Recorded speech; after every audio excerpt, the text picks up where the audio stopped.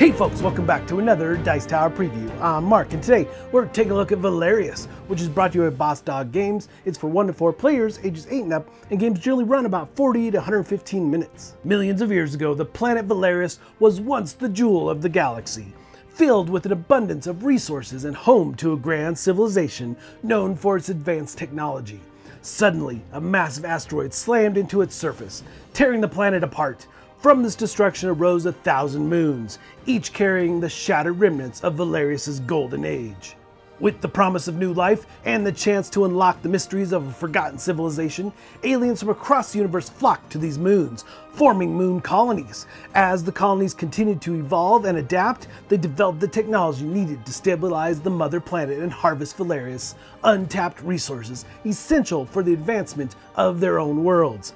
This race to the top ignited an epic interstellar war, where each species now fights fiercely to claim the riches and secure their future among the stars. You take on the role of a leader of a moon. You must hire alien mercenaries to extract resources from the planet while engaging in battle with rival moon colonies who also attempt to advance their civilizations. To win, simply be the first player to collect 21 Vallerium. The battle rages on, with the fate of the entire galaxy hanging in the balance. Will your civilization survive? So the name of the game here is Vallerium, and you'll be getting that from Valerius, which here is in the middle of the board. You'll start with some, which is really nice because not only will you be gathering it, trying to win by getting 21, but you'll also be spending it through the course of the game. So there's a real trade-off here in how and when you use it. So the biggest way to get this Vallerium is through the use of mission cards. On your mission card, you'll see various things. What resources it requires, how many of that resource, and how many Vallerium you will receive. Now you can get half of Vallerium as well, which is a Val, and you can make change through the course of the game in order to get the right number of Vallerium that you need in order to win, but those are just the currency of the universe, so to say. It is the most sought after resource. So how do you gather these resources from the planet? Well, you're going to create a convoy, and in general, in order to gather those resources, you're going to have to send gatherers out. Now you have mercenaries as well, and we'll talk about the difference and why you use them. But first, let's just say you're sending your gatherers to go to the planet, and you're very peaceful, and that is very key in this game. What type of political move are you going to make? Are you going to be peaceful? Are you going to be warlike? Or are you going to defend? And we'll talk about the 3 of those options in a minute, but first let's just get to resources. You're going to send your gatherers off to the planet to gather from the different biomes. You've got Astroflora, which is found in the savanna. You've got Plasmaflora, which is found in the desert. You've got Ember Pine, which is found in the jungles, and you've got Exostone, which is found in the Arctic. Now, within these biodomes, there are also beasts and artifacts. If you run into a beast, you have to roll your dice against a 12-sided to see if you beat it. And if you don't, you're going to lose Vallerium based on what that card shows. Or if you find an artifact, you have a couple different options here. First, you can choose to just sell it and get 2 Vallerium, which is definitely a key thing to do. Or you may choose to spend 1 Vallerium and gather 3 resources. But either way, you're going to be discarding this artifact card. Also, if you happen to win against the beast, I forgot to mention, is the fact that you get to claim 2 Vallerium for the win. So there's definitely a good side to winning against beasts that show up, but there's only 1 of them within the deck. So the likelihood is low, but never impossible.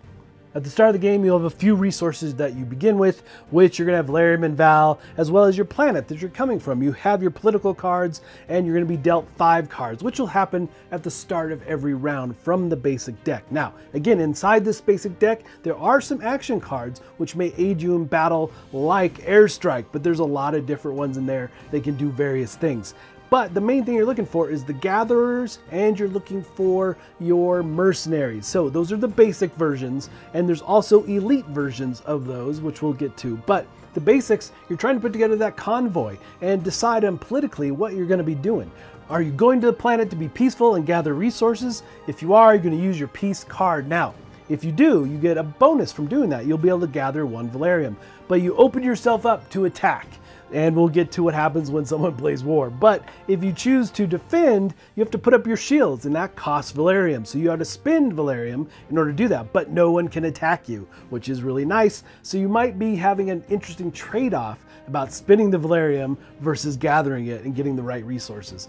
But if you choose to go to war and someone else went to war, you're going to be battling, and there's various permutations of that, I should say. So if everyone went to war, you're all going to be battling and so forth. But if you're the only one, then you get to pick who is vulnerable. Like if there's multiple people who played peace, then you can pick one of them to battle and attack. And attacking is very simple. You're going to be rolling your dice and adding in your mercenary strength to it. And your opponent will be rolling their dice and comparing values. And whoever has the highest value is going to be the winner. And if you have action cards, don't forget to use them, because they can really aid you here, especially with like the airstrike giving you, I think it's a +3. But then whoever wins that battle will get 2 Vallerium, and the loser will have to forfeit 2 of their resource cards that they've gathered. Now, if there's not enough of any of the resources to be gathered from the other player, then you'll just go to the bank. But still, it is an interesting, I'm going to take all these things from you. Now, it's not going to prevent you as a gatherer to go pick up resources on your turn, but the winner of that war is definitely going to come out on top. So each round of the game is divided into 3 phases. You kick it off with the preparation phase, where you're going to get 5 cards and put together your convoy going off to the planet. Are you heavy with mercenaries, or are you going to have gatherers, or are you going to have a mix? And then you have to pick your diplomacy card. You got to choose, are you going to war? Are you throwing up a shield? Or are you going to simply be peaceful? And all of this is played face down. And then you move to the deployment phase, where you'll flip over your diplomacy card, showing what you're going to do. So if you were peaceful, you're going to gather Vallerium. If you threw up a shield, you're going to spin Vallerium.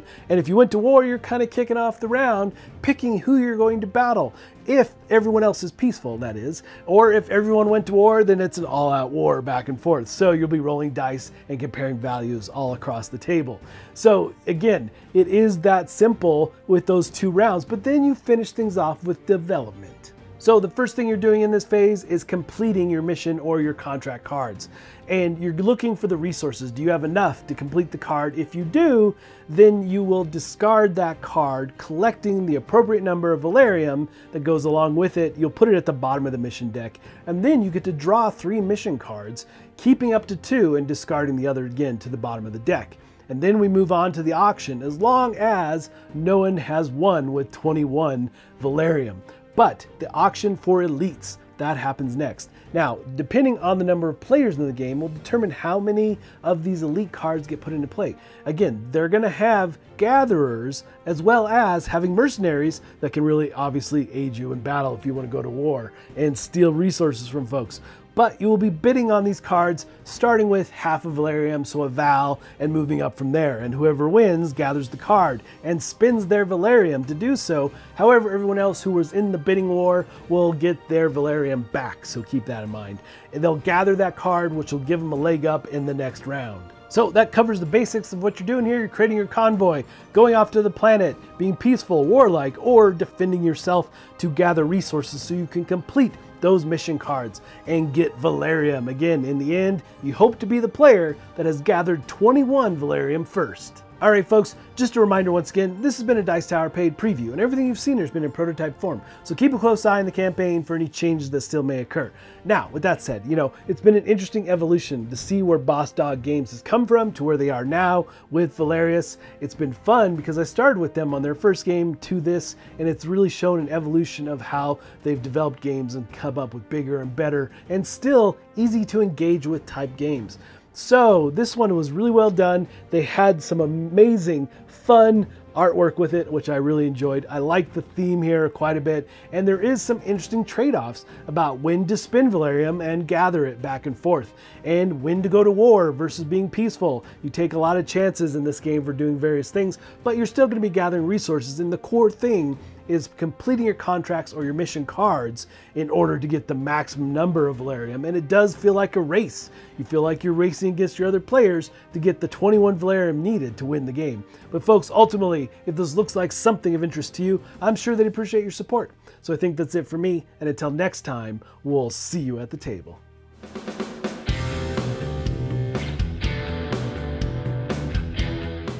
Hey everybody, everybody, thanks for watching this video. If you like this review or whatever you just watched, wasn't it amazing? Check out our channel, Dice Tower. We have all kinds of things. We review games, we do top 10s, we play games live. It's all about board games, but especially the people who play them. Check out Dice Tower YouTube channel.